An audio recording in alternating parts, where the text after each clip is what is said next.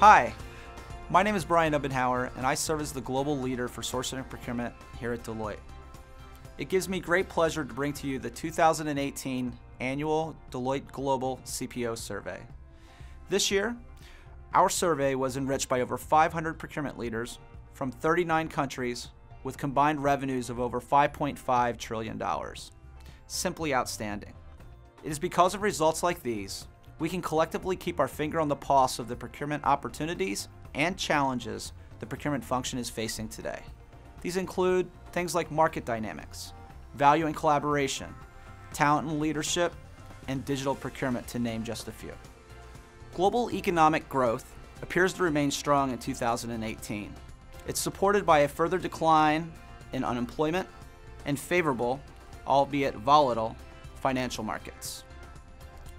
This optimistic market outlook presents procurement leaders with an opportunity to deliver an even greater value through growth-focused innovation while continuing to deliver the cost reduction ambitions and managing the enterprise's risk. Key themes that emerged include procurement leaders wrapped up 2017 on a high note, reporting that year-over-year savings performed by procurement improved 3%, up from 58% in 2017. In 2018, 78% of the leaders also said that cost reduction continues to be their #1 priority, followed by new product and market development at 58% and managing risk at 54%. Despite 73% of procurement leaders reporting that they had the support of their organization's leadership, they still struggle with talent to deliver and progress the digital procurement agenda.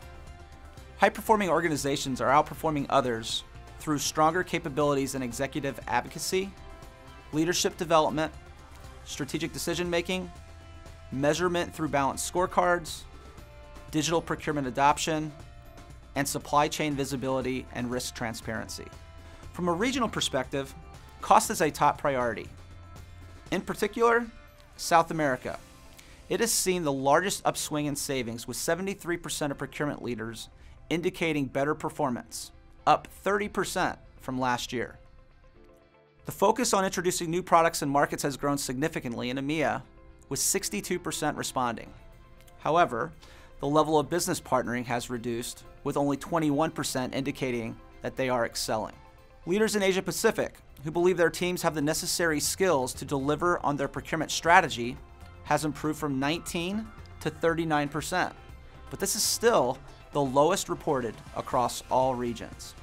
And then in North America, continued focus on cost reduction and savings performance is being supported by analytics, which is seen by 70% of procurement leaders as the most impactful technology area versus the average of 54%.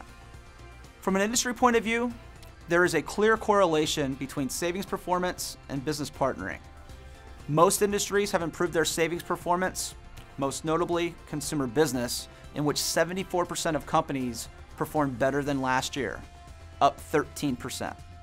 However, energy and resources and manufacturing reports that only 50% of companies performed better than last year, well below the average. And only 35% of CPOs in the industry feel very supported by executives. Supply chain transparency reporting varies by industry and is led by financial services, in which 41% of companies have good visibility below Tier 1 suppliers. Healthcare and life sciences, on the other hand, reported having less than average transparency, with only 26% having visibility below Tier 1.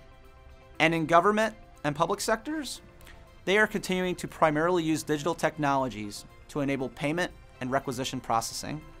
Conversely, the level of utilization of digital technologies to enable both strategic and transactional processes is quite low in the manufacturing sector.